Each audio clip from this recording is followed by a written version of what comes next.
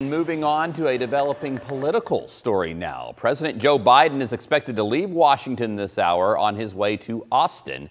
He will attend an event at the Lyndon B. Johnson Presidential Library commemorating the signing of the Civil Rights Act 60 years ago.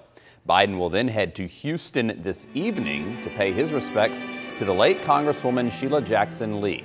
This is new video of her body lying in state right now at Houston City Hall. Lee died earlier this month after battling pancreatic cancer. She served on the Houston City Council before being elected to Congress. Her funeral is set for Thursday.